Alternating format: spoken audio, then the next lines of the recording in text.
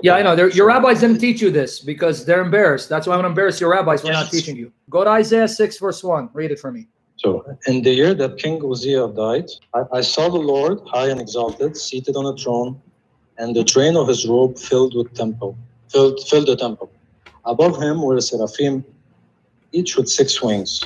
With 2 wings, they covered their faces. With 2, they covered their feet. And with 2, they were flying. And they were calling to one another, Holy, holy, holy is the Lord Almighty. The whole earth is full of his glory. At the sound of their voices, the doorposts and thresholds shook, and the temple was filled with smoke. Woe to me, I cried. I am ruined, for I am a man of unclean lips, and I live among the people of unclean lips, and my eyes have seen the King, the Lord Almighty. So you agree with Isaiah? Your God can be seen on a throne? Yeah, sure, yeah. Oh, you okay with it? Yeah, but not in this world. Okay, you sure not in this world? Because I'm going to embarrass you now, because I'm going to show you that God appeared in this world as a man. God appeared in this world as a man. Okay. Yeah, I'm going to show it to you. So you sure you want to say that? So you're okay with the prophet seeing God, right? I didn't really concentrate on the verse, but let me just read it one more time. He didn't see it with your eyes. He saw it with his eyes. My eyes have seen. It's right there in front of you. Read it again. Woe to me, I cried, I am ruined, for I am a man of unclean lips, and I live among the people of unclean lips, and my eyes have seen the King, the Lord Almighty. Okay. Yeah, so he saw him. Okay, so you're okay with them seeing God, right? Yeah, sure, yeah. If it says it, then... Oh, good, beautiful. Okay, now go to Daniel 7, verses 9 to 10. As I looked, thrones were set in place, and the Wait, before, not too fast, Yelan, not too fast. Yeah. I looked, how many thrones? Was it 1? Thrones, many thrones. Okay, so more than 1. Now keep reading. And the Ancient of Days took his seat. His clothing was as white as snow. The hair of his head was white like wool. His throne was flaming with fire, and its wheels were all ablaze. A river of fire was flowing, coming out from before him. Thousands upon thousands attended him. 10,000 times 10,000 stood before him. The court was seated, and the books were opened. Okay, you saw thrones, and then he saw the Ancient of Days, right? Thrones, yeah, and the Ancient of Days. Okay, what did the Ancient of Days look like? What was his hair like, and what was he wearing? It's right there in the verses. White. White, right? Yeah. And how many thrones did he sat on? There's no specific number. Yeah, it does say it. Read it again. Yes, it does. Read it again. He was sitting obviously on one throne, his throne. Yeah, but read it so you can see, because you said didn't say it. It did say it if you pay attention. Read it again. Yeah, the Ancient of Days, of course, he was sitting on his throne, on one throne. His throne was flaming with fire. Okay, so that means there's another throne or more for someone else, right? Yeah. Okay, so my question to you is, who is this Ancient of Days that Daniel saw? The Ancient of Days can only be Hashem. Hashem, good. Now read for me 13 and 14. Daniel 7, 13 and 14. Same chapter. In my vision at night, I looked, and there before me was one like a son of man, coming with the clouds of heaven. He approached the Ancient of Days and was led into his presence. He was given authority, glory, and sovereign power. All nations and peoples of every language worshipped him. His dominion is an everlasting dominion that will not pass away, and his kingdom is one that will never be destroyed. Yeah. This Son of Man rides the clouds, and he went to the Ancient of Days. Where's the Ancient of Days? Well, it's not really a son of man. It says like a son of man. Okay, so, like a daughter of woman. Beside the point. Where did he go? I just want to clarify first this specific point. I know, you don't clarify because I know what the Aramaic says. It's not written in Hebrew. Like because he's more than a man, but to be like a son of man, that means you appear as a man. You look human. I know the Aramaic better than you do. So where did he go?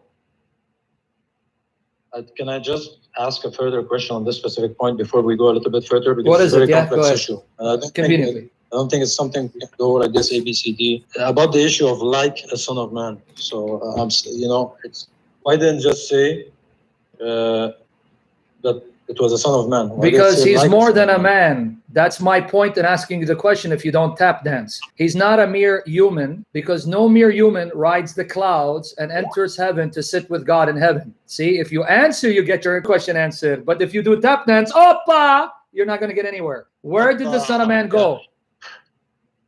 All right, let's go with you. I'm just gonna follow your reason. Okay, right? where So did you're he asking go? me, where did he go? Yeah. He went to the clouds. Where? And went to the presence of this Ancient of Days. And where's the Ancient of Days? On the throne. And where's that? Is it in Hawaii or is it in heaven? Well, I hope that heaven looks like Hawaii, but he was in the heaven. Okay, so you agree now, this one who is like a son of man went to heaven and he sits with God on a throne in heaven and he's worshipped by all nations?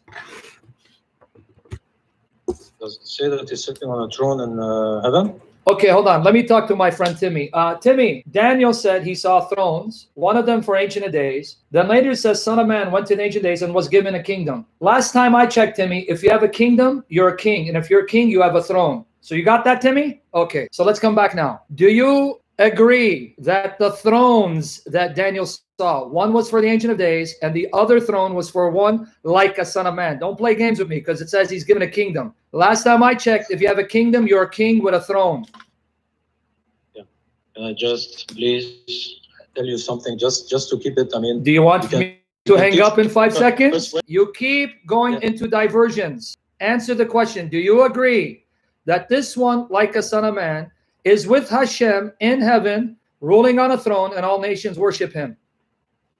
I don't agree. And so you're saying Daniel is a liar, or you're again a liar and stupid. Which is it? Which one's a liar? Which one's stupid? You or Daniel? Because it says it right there. Okay. Nobody's stupid. No, you are stupid because you're saying you don't agree. So either you're stupid, you don't know the Old Testament, let me teach you, or you know and you're a liar and you're ashamed to admit what your book says. Did you not read the Son of Man is going to be served by all nations? Yes or no? All right, but does it say sitting on a throne? When you have a kingdom, where do you sit? On a couch? You can be the valet, you can be the buffoon. You can. It says he is given a kingdom, and his kingdom is eternal, is never destroyed. So a king, where does he do? He sleeps on the sofa, on a couch, or is he on a throne? He's sitting on a throne. He's sitting. Okay, so the Son of Man is given a kingdom that's eternal. It will never end. That's what you read. So can you be honest and not be a liar like your rabbis and admit he's on a throne in heaven? I don't. Let me. Yeah. You guys saw, right? They can't deal with their own scriptures. In front of your eyes, thrones, Ancient of Days, one like a son of man comes and receives a kingdom, but doesn't mean he has a throne. Yeah, because last time I checked, kings with kingdoms, they're sitting on sofas and on couches and mattresses. No, it doesn't. It doesn't say he has a throne. Yeah, I know. Because someone receives a kingdom and dominion, he doesn't have a throne. He's just lying on the mattress. He's over there chilling on the sofa. Yeah, I know I got a kingdom, but, you know, doesn't mean I have to have a throne.